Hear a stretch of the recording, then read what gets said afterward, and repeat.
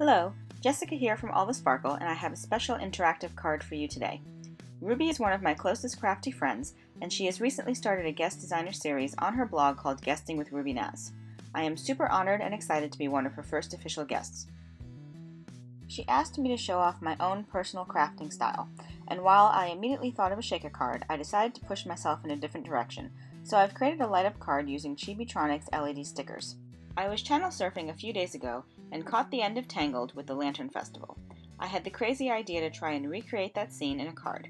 I'm featuring a simple circuit as well as my first attempts at a blinking slide switch in my design, so let's get started. First, I stamped the lanterns from Mama Elephant's Lunar Extras onto a piece of watercolor paper. I vary the direction and angle of each lantern to try and show the movement that might be created by the wind. Next, I'll use my scan and cut to cut out the lanterns with a small border that will mimic the glow of the lantern.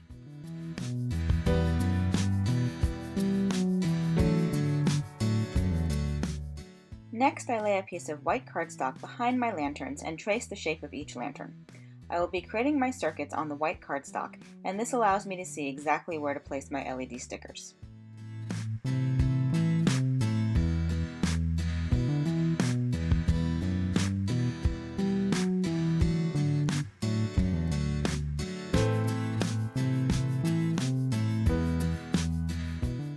Now it's time to paint my background. I wanted to use soft washes of distress ink to create a night sky. In the movie, the sky is quite dark, so I decided to take my inspiration from the color palette of that scene instead. Light shades of purples and blues with the warm yellow glow of the lanterns. So first I mask off what will become the water in my scene, and then I lay down a layer of chipped sapphire at the bottom of the skyline. Next I blend in seedless preserves and black soot at the top. I use lots of water and really allow the colors to blend. While the paper is still wet, I drop in mustard seed distress ink around the lantern holes to create a soft halo. Unfortunately, I used way too much water for the first lantern, but I blotted up most of it with a paper towel and was able to disguise the rest of it later with my sentiment.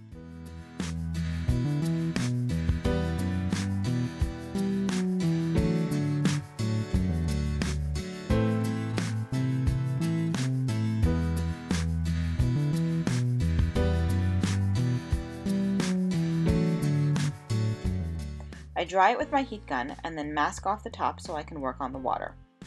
I paint the water with a mix of stormy sky and chipped sapphire. I remove the mask and add a layer of water to blend the edges together.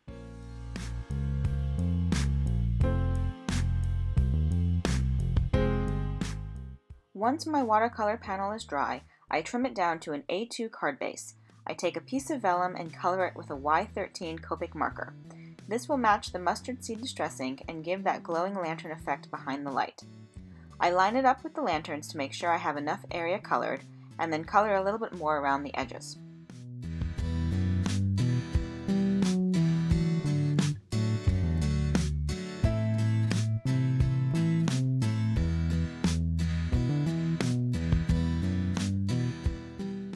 Next, I tape the vellum down to the back of my watercolor panel, and then tape a piece of plain copy paper on top of that. I don't want the actual light sticker to be visible through the vellum, so the copy paper creates a soft diffuser that still allows the light to shine through.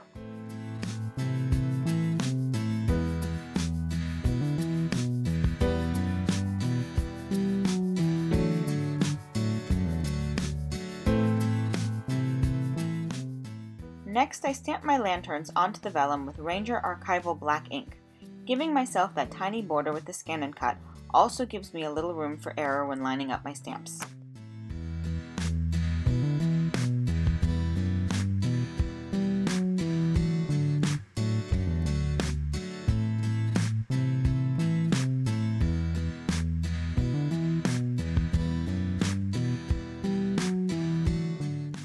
And it's circuit time. Using the outlines of the lanterns I drew earlier, I sketch my circuits. On the top, I create a simple circuit where the battery, when engaged, will light the 3 lanterns. The copper foil tape will connect to the positive and negative sides of the battery and the positive and negative sides of each LED sticker. I use the plastic template to mark exactly where I want my Chibitronics stickers. On the bottom, I have a blinking slide switch, which means that when the battery is engaged, I will have to press and slide my finger across the bottom of the card to light the remaining 6 lights.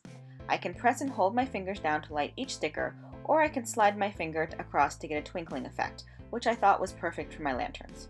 You can see that I've sketched lines from the bottom of each LED sticker, but they don't connect to my battery unless I fold the bottom of the card over and press down.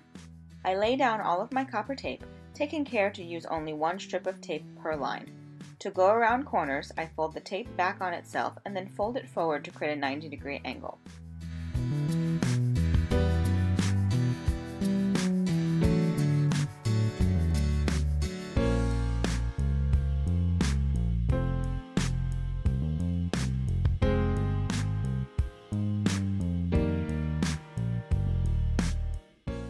Once all the copper tape is down, I adhere my LED stickers, making sure to line up the positive and negative sides of the stickers with the correct positive and negative sides of the battery.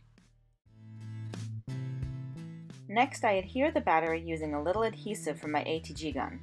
I am careful to not tape over the copper foil tape, but apply it around the tape instead. You'll also notice that my circuit panel is adhered to a larger piece of white cardstock. I lined up my lanterns over the outlines and then adhered it to an A2 base so that it wouldn't require any trimming at the end. I also added a scored strip at the bottom so that I could create my sliding switch.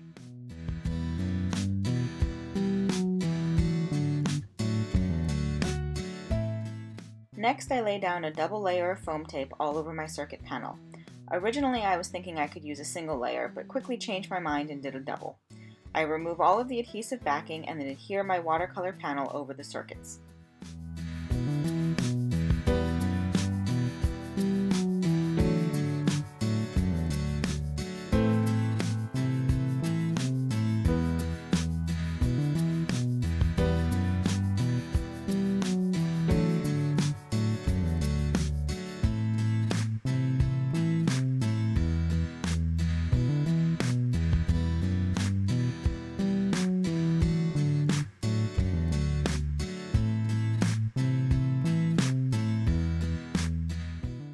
I stamp my sentiment on a piece of black cardstock and heat emboss it with superfine white embossing powder.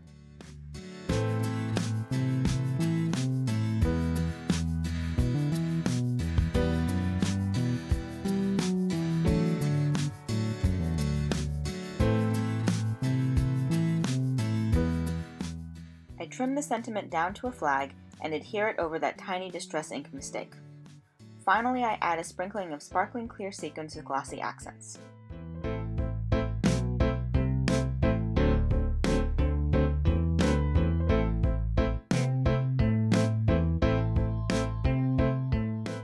And that's my card. I think it looks like a twinkling sea of lanterns. What do you think?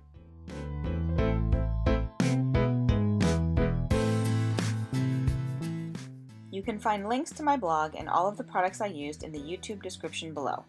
If you like my video, please give it a thumbs up and click the YouTube button to subscribe so you won't miss any of my future videos.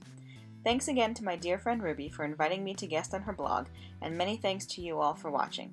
Have a wonderful day.